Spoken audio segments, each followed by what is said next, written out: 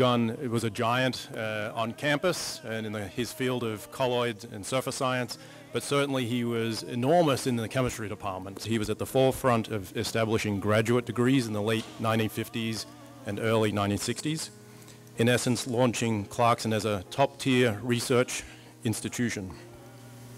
Entwined in this was also his significant reputation in the area of colloids and surface chemistry, and the fact that he and others such as Milt Kirker were able to bring to Clarkson many highly regarded engineers and scientists, thus enhancing Clarkson's reputation nationally and internationally.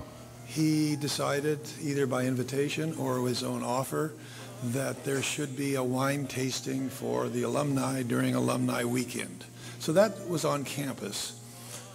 Then quickly, their home, Bozica and Egon, quickly became known in their beautiful home with all the attributes and so on, with guests from around the North Country coming to wine tastings at their home. It was essentially an all-night affair with a plurality of people, and so that was Egon and Bozica bringing together people in that way.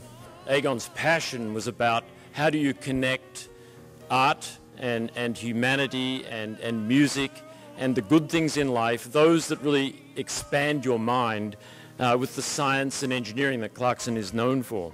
And so tonight Karen and I are very pleased to say that Egon and Bozica's extensive art collection has been donated to Clarkson. We will be expanding and renovating this building, and in the expansion, that's where we're going to house the collection. And so our students into the future will be able to sit surrounded by art collected from around the world. It is important to Egon, very important to him, that the collection is kept together, it be displayed, and that it is create an atmosphere on our campus that really inspires our students.